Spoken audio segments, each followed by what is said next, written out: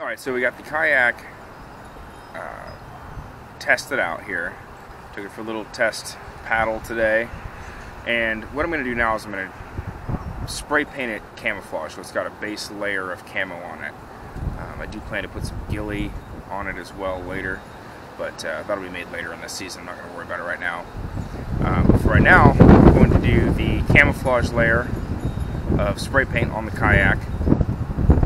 And what I'm going to do, a couple of things I read said that you should go light to dark with camo. So my kayak is base color of tan, so I'm going to kind of go light to dark with the colors, and then do one last layer of tan to add some depth to it.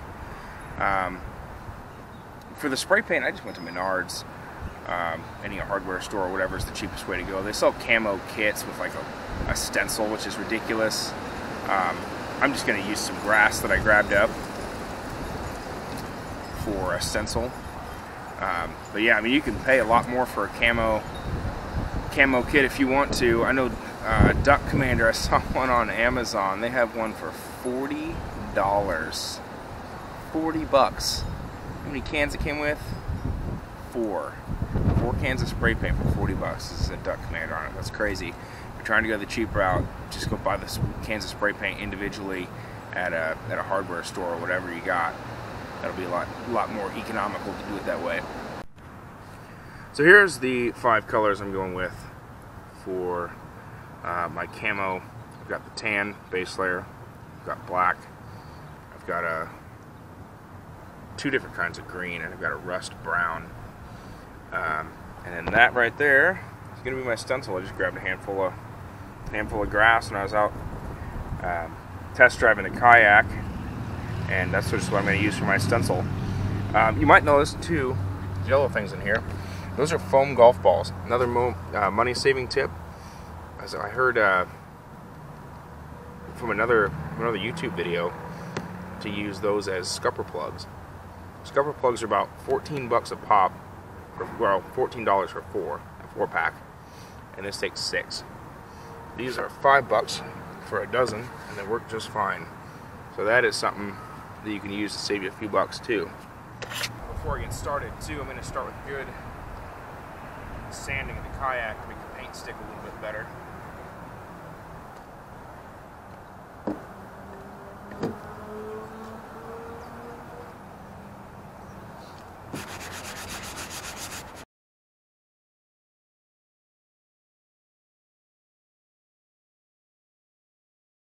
Okay, so I got the sanding all done, and now I'm going to switch to the painting.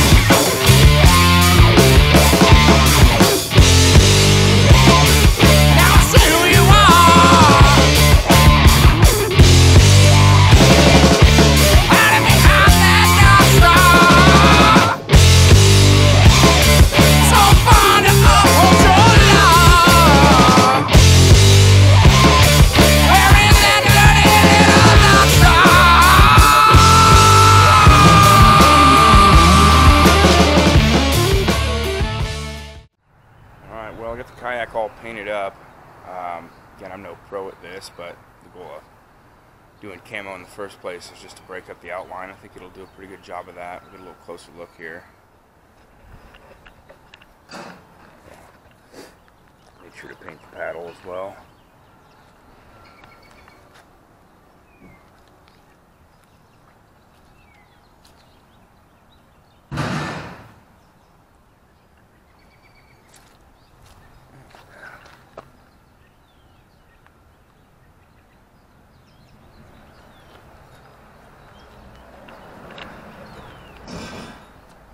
That rust brown I didn't wind up liking quite as much as I thought I would.